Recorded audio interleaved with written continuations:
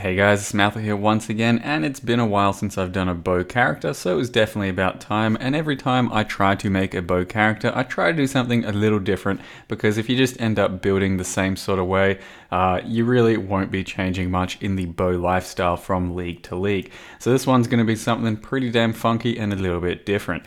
Now, the Crimson Storm is the bow we've decided to utilize, and once again, at this point, we do know that it's pretty damn strong, and I wanted to do something just a little bit different for it as well. The bow gives you a large amount of additional physical based off of if an enemy is bleeding, very similar to how double strike works. So you get any sort of bleed, at least have some physical from your damage skill, and then you can get a huge amount of extra physical from your bow attacks, and that will apply to just about everything. So you do want to have just a little bit of physical so you can still bleed stuff. Otherwise, a pretty popular way of doing this sort of stuff is to go full fizz conversion into elemental, so you can still bleed just a little bit, and then just have huge amounts of extra damage, stack some flat fizz, and do a large amount of damage with whatever skill you choose. I, however, have gone the complete physical route here. So no elemental damage, no chaos damage. I am running brutality. I am using Barrage with 3 Volley fire jewels. So Barrage is my clear skill, Barrage is my single target skill, and I've also got Vile Rain of Arrows and a ranged attack totem Barrage for additional single target as well. I have also gone ahead and used the Gruthcall chest, which I'll show you in just a second. That means you cannot have any spells.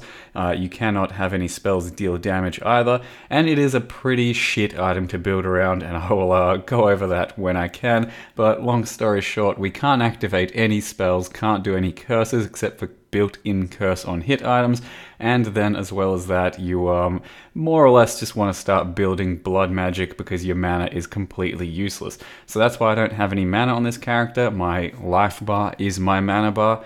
Thanks to the blood magic node, it does allow you to get a little bit more life than usual, and then ultimately we just use hemophilias for a bunch of bleed explosions so that the build feels a little bit fresher, because with no heralds and no real explosions other than that, it does feel kind of crap. So you got hemophilias that help you clear, as well as giving you the satisfying pops. So I'll give you a demo of a map in just a second as well. And overall, it turned out to be what is actually a very respectable character. It is a Deadeye. I am based off of Chain, and so I have the Deadeye Chain Ascendancy, as well as using the Chain Gem for clear quite often, and then also got a Lucky Vial for an additional chain on a quiver. Ultimately, Barrage is very doable and pretty respectable in this sense, but it's probably straight up worse than a Tornado Shot or a Rain of Arrows, and I'll give you that option as well if you'd rather try that out on this type of build. But the pure fizz, or full fizz, no LE, no chaos, and hemophilia type style over the Crimson Storm actually seems to be pretty viable and probably even worth doing. So as a pure Rain of Arrows character, I think just about anyone can get into this one, and you don't have to use the Gruthcalls because it's actually pretty bad, which I'll demonstrate when we get down to how we build this character.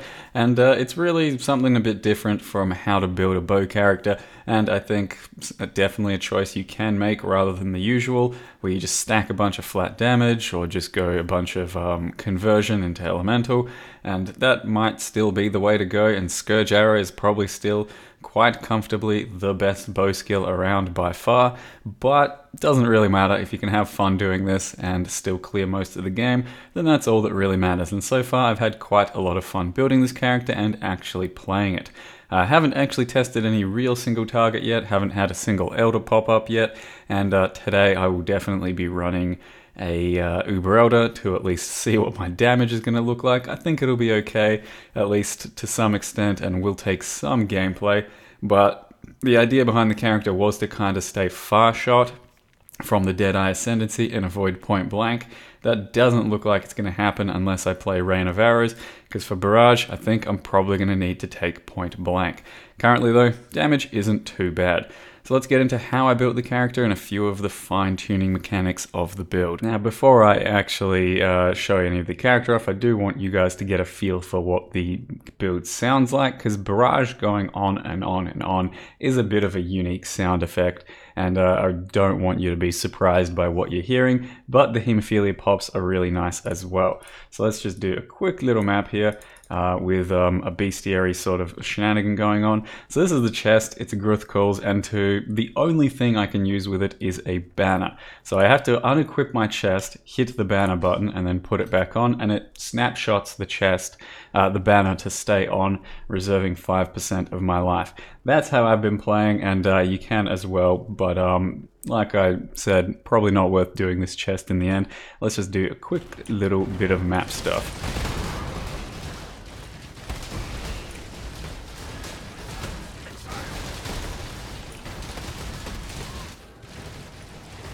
Now you will have your Mirage Archer going off non-stop basically whenever you're near enemies, and he can clear by himself pretty damn well. But the only issue there is that he does not trigger any bleed effects, so he won't be adding to your hemophilia pops. And he does add quite a lot of sound to your gameplay, which can definitely be annoying according to some people, let's just say, from the stream the past few days. You can of course run without the Mirage Archer as well, and then you're doing all of the damage. And actually sounds a lot cleaner, and the playstyle is very much doable as well. It's something I've kind of toyed with myself and done at times, but the noise doesn't bother me all that much, so I don't really bother with that terribly often. And you can see that my health can ping pong around a bit, and that is largely because I have a huge amount of life gain on hit through the barrage projectiles, as well as a little bit of leech too. So that's roughly a little bit of a map clear with the character. Now that's done, let's get into the character. Currently level 91, called another Z DPS bleed build, Z being 0. I was going to kind of build around bleed, but it isn't a thing, so bleed is just an activator in this build for our damage. And that is largely because of the Crimson Storm bow, so you can see that it's got some decent stuff on it, but the biggest thing is a huge amount of extra physical, 115 to 165 against bleeding enemies. Now that will go to your bow and give a huge amount of extra damage, so it's a very powerful bow for a very cheap price. And then you can also maim things, you can get lots of additional flask charges back too. So overall you do get quite a lot of flask charges in this build when paired with the Poacher's Mark belt, because Poacher's Mark gives you a curse that gives you quite a lot of extra flask charges back, as well as frenzy charges, some life gain on hit, and some mana gain on hit too. And then the other item we're building around here is the Gruthkul's Pelt. So a lot of life, good chunk of extra physical damage, some regen, and then the two downsides, spell skills deal no damage and your spells are disabled. So for everything else in the game, once you put on the Gruthkul's, it will disable. For a banner, for some reason, it still works, and it will stay enabled. So we do use Dread Banner here for some Impale chance. Likewise with Aspect of the cat, for example. If you put that on and then put your chest on, it will stay up, but you're going to have to reactivate it every single zone like I do with my banner, and it is somewhat annoying, and you can't really afford to lose another 10% life or some shit to an Aspect. So if you want to keep using a Gruthkul's, you can not spec into Blood Magic and then activate an Aspect and a banner every single time you zone into a map off of your mana, and that's still something you can do. But I'm here to tell you the chest isn't really worth doing, and I don't recommend doing it like I have. Simply put, you can use just a good fossilized chest instead with level 1 maim attached to it, and then you'll have more damage and much more utility from your various shit. I've always wanted to build around this chest somehow, and this is as close I can get to viability as possible, and that's only because I'm still allowed to use a banner in sort of a cheese mechanic. Otherwise, yeah, not really worth doing. Like I mentioned, if you'd rather, you just fossilize a chest that has level 1 maim attached, you get rid of the main link of maim here, and then replace it with another link. In this case, it's probably going to be something like faster attacks. But currently, my link setup here is starting with Barrage, we have then Vicious Projectiles, Mirage Archer support, Brutality, Maim, and then lastly Slower Proj or Chain, depending on the map. For some maps I will want additional chains so that there's better spread against a lot more enemies, more pops, that sort of thing. It's just for some more wide open maps. It does cut your damage a bit though. For some maps though, I'll just run slow proj so that all of the things I do hit a lot harder. They won't have as many chains, but you don't really need them a lot of the time, since hemophilias do some good popping of their own anyway. And you just run around doing a bunch of barrages. And one of the cool funky things about a build like this is you do stick a lot of arrows in the wall, so just about every fight, encounter, zone you go up against, you do redecorate their walls, and it's kind of funny to see.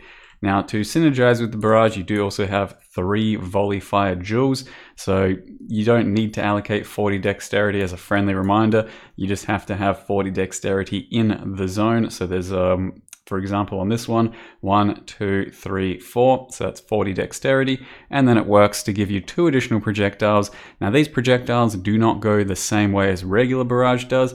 So regular barrage tries to fire down the middle, volley fire fires a couple extra out the side, and that helps you with your clear speed, your spread. They will not apply to single targets, so volley fires are not a single target increase under any circumstance. Doesn't matter how close you're standing, how many arrows you think you are going to be hitting against a single enemy, volley fire doesn't affect the barrage single target damage. So we are running 3 of these so that you can get the maximum amount of extra clear speed going from it.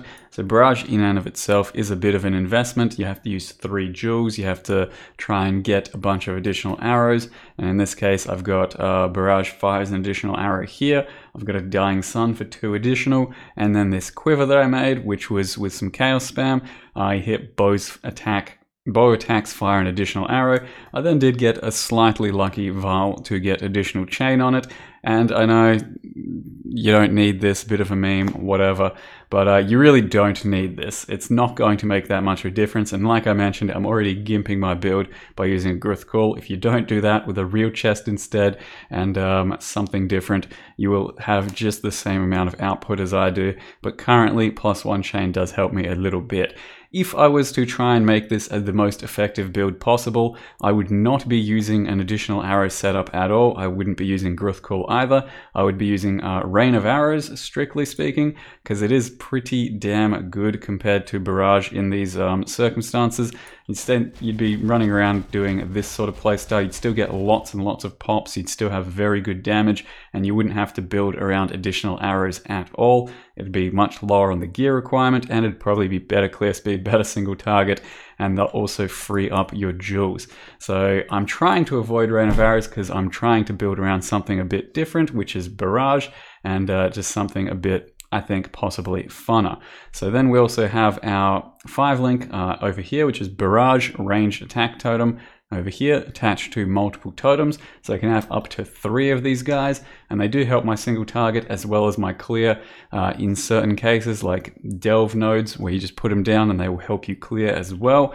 And then it's also vicious proj and brutality support. So you can have 3 totems by default without even speccing into anything, and they do in total something like 400k DPS, while my main barrage setup does about 550. So you can see it's pretty close to doubling your damage if you have all your totems down and all the arrows are hitting, so it's not completely worthless to have in the setup. Then running hemophilias with a corrupted 10 attack speed, so that's just for the explosions that make you feel a little bit better for clear speed and just aesthetics. Besides that, the gear is nothing too outlandish, just trying to get some life and resist damage, fizz damage. Did corrupt endurance charge on kill, which is a nice little, or, you know, got a talisman corruption thing, which is just a nice little bonus for defense, but by no means necessary. And then I also did an Elder Helmet, so I can get level 20 Conk effect attached to my Var Rain of Arrows, because that's Var Rain of Arrows, Maim, Vicious Proj, and Brutality attached to level 20 Conk. Since this is an extremely low IQ build, I actually don't really need any int on the build except for multiple totems, 48 int. I can afford to not stack int for anything, but if I wanted Conk effect, I would have needed some int. But the main thing I want to say with this one is that Var Rain of Arrows seems like it can be used as at least a 4-link in just about every bow build ever, because it's a nice additional bunch of damage on a boss, just pure single target, that I have been using to supplement my current damage. So for every boss, every tough situation, every betrayal encounter, just throw down a hard-hitting couple of Rain of Arrows, and they can usually kill things all by themselves, but on top of that you can then attack yourself as well. So I do recommend chucking a Rain of Arrows into your bow builds. It seems pretty damn worth, and I'd definitely try it out, especially against betrayal encounters. Then the other funky thing I have is the Gluttony Belt. Since I can't actually curse myself at all, unless I have vulnerability corrupted on my gloves, I went with the Gluttony Belt for the Poacher's Mark, and we don't really have any armor, so that doesn't matter at all. Also gives you Culling Strike, so it is a slight damage increase, but for the most part we need to use Poacher's Mark so that we get frenzies while we clear, so that we have bit better flask and life gain on hit happening. So I think it's worth using as a belt slot here. Otherwise, there's a passive tree that is a little bit different because we do path over to blood magic. So you can grab all of that since I don't use any of my mana. And also I have Iron Grip, which is a bit different. And as well as that, I do have really good leech. So I've got really good leech and life gain on hit. And my life recovery is currently quite insane. If I stand still and shoot something, I'm just going to go from 0 to 100 just about instantly. So the more life you get, the better off you are to actually defend against big hits, because you can recover them extremely quickly. My ascendancies in this one, Tailwind, of course, you can't not get that. And then Rupture, very good as well for this sort of a build. Other than that, you then have a few choices, and in this way I did go the chain route, so I do have Ricochet at the moment for the additional chains with Barrage, and I'll probably end up grabbing Point Blank because it's just too much damage to give up, so I'll have to have a more active face tanking playstyle. However, if you are something like Rain of Arrows instead, I would recommend grabbing Fast and Deadly and then probably Powerful Precision, because chances are you're still grabbing Point Blank in that scenario too. When we go over to the path of building, you can see my current damage is about 500k against a Shaper type targets. Now that's with this regular setup, but I do also have one that I'm going to show you in a second that is without the Growth Core, but this is the regular setup with the Growth Core with no real fanciness. Just if all your arrows hit, it's 500k. We also have our other Barrage. This is the totem one, does about 300 at the moment according to this, and then Rain of Arrows does something else as well. But a lot of our damage is coming from the bleed, as you can see, 500k currently there. If you tick no bleed, then half our damage is gone. So the bow is pretty important, and so is the Rupture Ascendancy. Now I will have probably a bit more damage than that because chances are I will be taking Point Blank, like I said. So once you activate Point Blank, you have to then projectile travel distance that, and you will have about that much damage. So that's probably what it's going to look like in the end, something like that damage, and it should be enough to take on most content. But if you want to look at the Rain of Arrows version of the build, which I would probably much more recommend with the Crimson Storm, this damage is more than enough for all of the Uber Elders and the tough stuff in the game, because that's per arrow, and Rain of Arrows hits a lot more than that. You can swap out all of your jewels for just any old bow jewels. You don't have to run the Growth Calls anymore. I'd recommend grabbing something like an Assassin Garb and then fossil crafting it with, I think it's serrated, so that you can get level 1 Maim on it, or just buy one of those instead, and then have a Rain of Arrows that is attached as your main link with Mirage Archer, Slower Proj, level 1 Maim, so that's the built-in 7 link, Vicious Proj, Conk, Brutality, Rain of Arrows, and then you respec a bit so that you're not actually using blood magic, and then you'll also actually have a few skills to use, something like Blood Rage, Herald of Purity.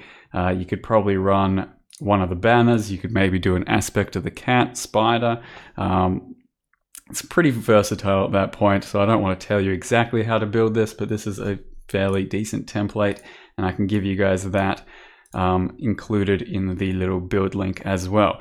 For now though guys, until next time when I go on against the endgame stuff, this will be the end of this video and this character for now. Gonna try and take on some Uber Elder and some deeper delves. Up till yesterday, up till level 91, I had only died, well, now I've died 3 times, but I died 0 times at level 91. I was trying to do a full deathless run up to Uber Elder, but a few things did happen in some crazy maps, and ultimately I did die. I think it's hardcore viable though, by all means, and I think I might be able to get through a lot of the Guardians completely deathless as well as Uber Elder, so we'll see how it goes, but so far, character's been pretty solid. Hope you guys enjoyed the video. Thank you very much for watching, and see you next time.